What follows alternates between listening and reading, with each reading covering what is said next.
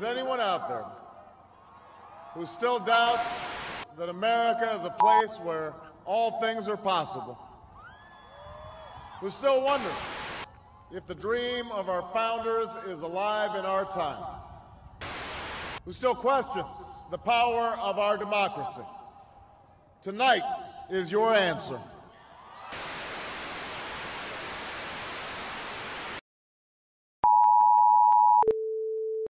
For 12 years, you have been asking, who is John Galt? This is John Galt speaking. I am the man who loves his life. I am the man who has deprived you of victims and thus has destroyed your world. And if you wish to know why you are perishing, you who dread knowledge, I am the man who will now tell you. You've heard it said that this is an age of moral crisis and that a man's sins are destroying the world. But your chief virtue has been sacrifice. And you've demanded more sacrifice at every disaster. You've sacrificed justice to mercy and happiness to duty. So why should you be afraid of the world around you? Your world is only the product of your sacrifices.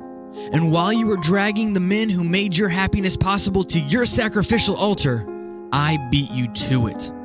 I reached them first and told them about the game you were playing and where it would take them. I explained the consequences of your brother love morality, which had been too innocently generous to understand. You won't find them now when you need them more than ever. We are on strike against your creed of unearned rewards and unrewarded duties.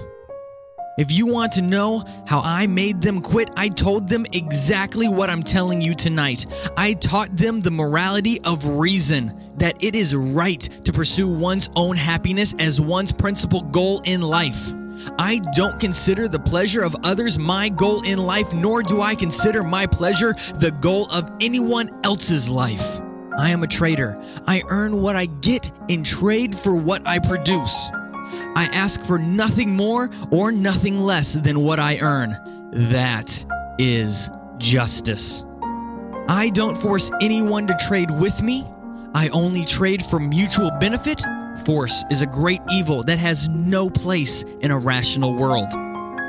One may never force another human to act against his or her judgment. If you deny a man's right to reason, you must also deny your right to your own judgment. Yet you have allowed your world to be run by means of force, by men who claim that fear and joy are equal incentives, but that fear and force are more practical. And there's your brother love morality. Why is it more moral to serve others but not yourself? If enjoyment is a value, why is it moral when experienced by others but not by you? Why is it moral to produce something of value and keep it for yourself when it is moral for others who haven't earned to accept it?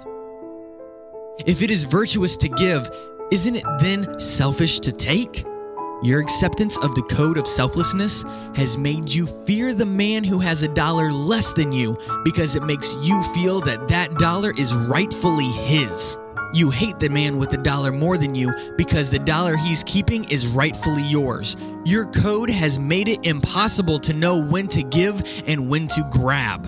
You know that you can't give away everything and starve yourself. You've forced yourselves to live in undeserved, irrational guilt.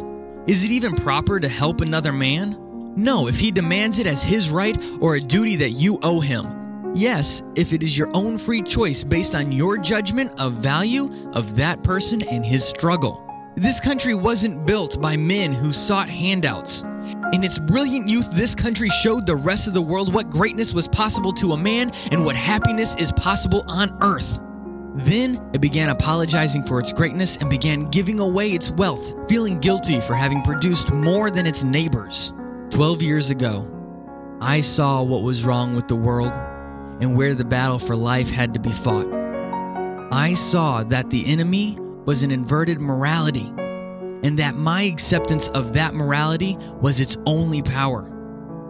I was the first of men who refused to give up the pursuit of his own happiness in order to serve others. To those of you who retain some remnant of dignity and the will to live your lives for yourselves, you have the chance to make the same choice. Examine your values and understand that you must choose one side or the other. Any compromise between good and evil only hurts the good and helps the evil. If you've understood what I've said, stop supporting your destroyers. Don't accept their philosophy. Your destroyers hold you by the means of your endurance, your generosity, your innocence, and your love. Don't exhaust yourself to help build the kind of world that you see around you now. In the name of the best within you, don't sacrifice the world to those who will take away your happiness for it. The world will change when you are ready to pronounce this oath. I swear by my life and my love of it that I will never live for the sake of another man, nor ask another man to live for the sake of mine. I'm William K. for ReadTeaParty.com. Good day.